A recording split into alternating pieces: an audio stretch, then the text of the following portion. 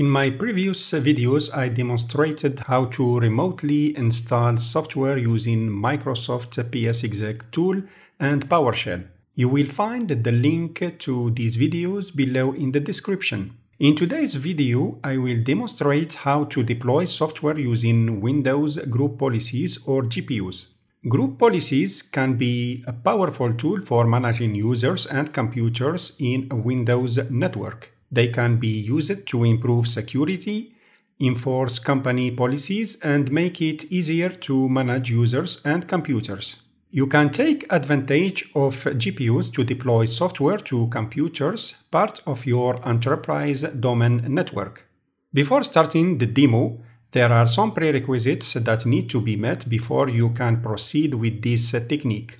First and foremost, if you are new to my channel, be sure to subscribe and hit the like button. Your support motivates me to create more content aimed at expanding your knowledge.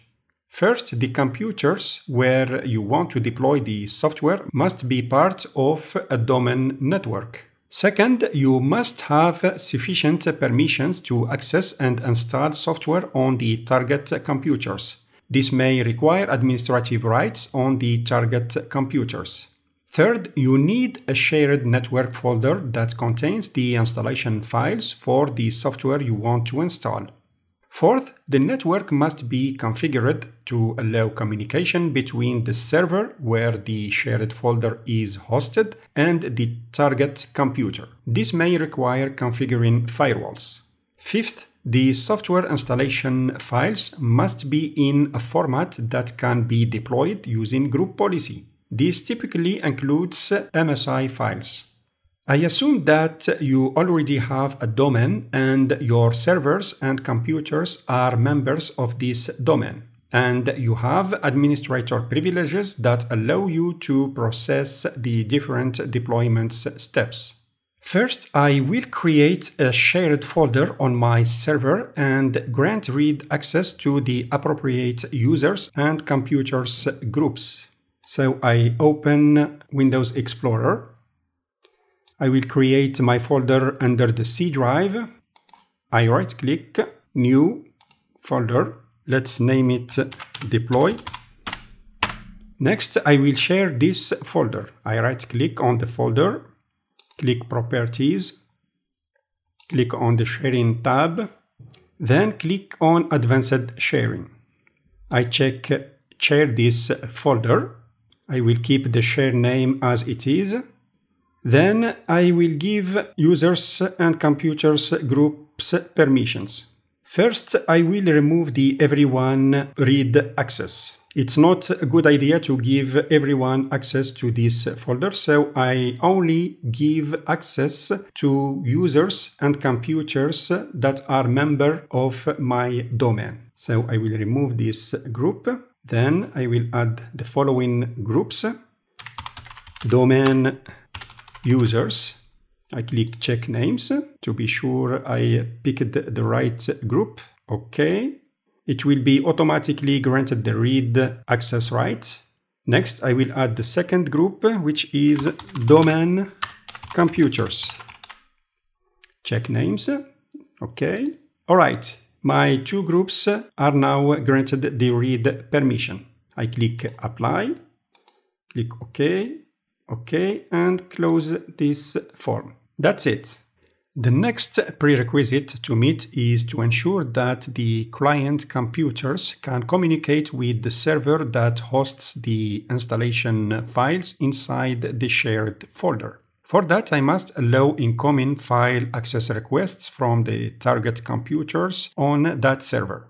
To do that, I need to open Windows Firewall. I click on Control Panels, System and Security, Windows Defender Firewall. I click on Advanced Settings, select Inbound Rules. I scroll down and search for File and Printer Sharing SMB in. It uses the TCP protocol on port 445. You may notice that there are two rules. One related to the domain profile. This rule applies to all computers and servers that are member of a domain. And the second one is related to the private profile. This rule will apply to all computers and servers that are on the same local network without being members of a domain, for example, under a work group. For convenient reasons, I select the two rules and enable them by right-clicking and select Enable Rule. In my case, the rules are already enabled. The next step is to prepare the software installation package for deployment.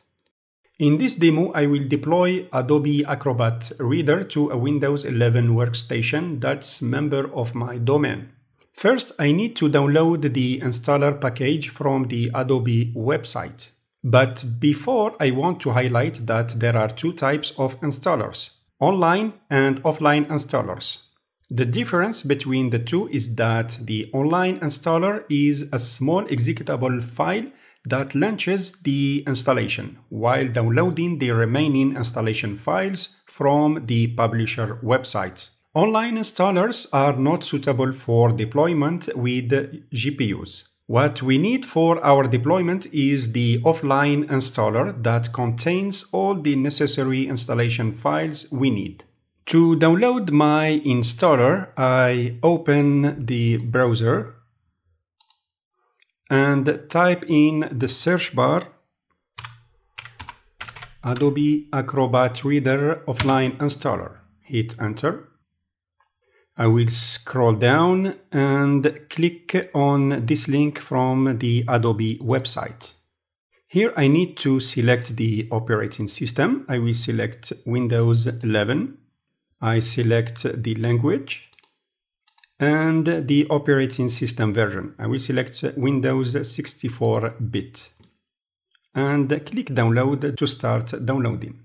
After the file complete downloading, I open Windows Explorer, go to the Downloads folder, and here is my installer file. The installer package is an exe file. I will use 7-zip to extract the MSI installer. Remember that we said that the MSI installers are suitable for remote deployments because they don't need user interaction. In fact, we don't want any pop-up window that displays on the user's computer asking him to click next to continue the setup. I already have 7-zip installed on my server, so I click to extract files. I will choose the destination folder for the extracted files. I will choose the shared folder I create earlier. Here it is. OK, and click OK to start the extraction. Perfect. Let's check the extracted files under the shared folder. Perfect. As you can see, here is the MSI file we need for our deployment. We are almost done. The final step is to create the group policy. Now the final part. We will delve into the process of creating the group policy for software deployment. Here I'm on my domain controller. So I open the Server Manager dashboard, then go to the Tools menu and click on Group Policy Management to open the Group Policy Management console. Then I expand the domain container, and from here I can create the GPU under the domain, and this will apply the GPU to all computers member of that domain. Or if you want to apply the GPU to only a set of computers located under an organizational unit, you can select the organizational unit, and from there you create and link the GPU. All right, I'm going to create my GPU under the domain. So I right-click on the domain container and select Create a GPU in this domain and link it here. I give my new GPU a name. Let's name it Software Deployment. Okay, the GPU has been created. So I'm going to edit the GPU. So under the group, under computer configuration, I click on policies, then expand the software folder. And then I right-click on software installation and create a new package. So I will browse and select my package to deploy, the MSI package. But be careful, when browsing for searching the package, do not select the package from the local disk, deploy, and select the MSI. If I do that, I will tell the computer that wants to deploy the software that it will find the software under the C drive. And when the computer go and check under the C drive for this folder, it will not find it because this folder is located on the server. So instead, I will enter the UNC path under the form of // enter my server name srv dc-01 / select the shared folder, and finally I select the MSI package. I click open, and here I get the deploy software wizard. Here I need to select the deployment method. As you can see, there are three methods: published, assigned, and advanced. Published is grayed out because published is only available if I choose to deploy the software under the user configuration. Published deployment will make the package available to the user under the Add Remove program in the control panel, and the user will have the possibility to deploy this software manually. I will show you that if I switch to the Windows 11 workstation. If I open the control panel, let's do that from the beginning. I open the control panel, click on Programs, Programs and Features, install a program from the network, and here you can see my package available for installation, and the user can run the installation to deploy the software. This is not the case when I use assigned. The assigned method will deploy the software to the computer without user interaction. And this is what I'm going to choose for this deployment. Advanced offers some additional features, but I will choose assigned for this demo. Okay, the deployment package has been created, and as you can see, the source of the package is under this shared folder and not on the local disk. All right, now the next step is to deploy this package. The deployment will happen when the computer starts, or I can force the GPU to update, and this will force the package to install. To force the GPU to apply, I can type the following command: gp update /force. Now the GPU is updating. Okay, it seems that the system needs to be restarted for the package to deploy the software. So I will click yes to restart the computer. Okay. The computer has restarted, and you can see that Adobe Acrobat has been successfully deployed. Now I want to talk about some mistakes to avoid when remotely deploying software on Windows computers. Not checking the system requirements. Before installing any software, it's essential to check the system requirements to ensure that the software is compatible with the target PC's operating system and hardware. Not testing the installation process. Before installing software remotely, it's a good idea to test the installation process on a test machine to ensure that everything works as expected. This will help you identify and fix any issues before deploying the software to production machines. Not checking for conflicts. Installing new software on a computer with conflicting software can cause unexpected problems.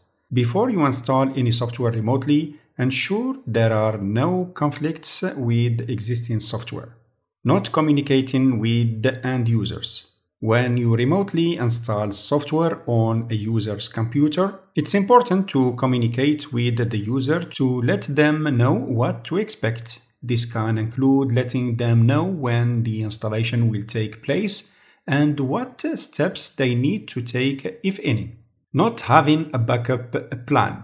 Even with careful planning and testing, things can go wrong during the remote installation. It's essential to have a backup plan in place in case something goes wrong.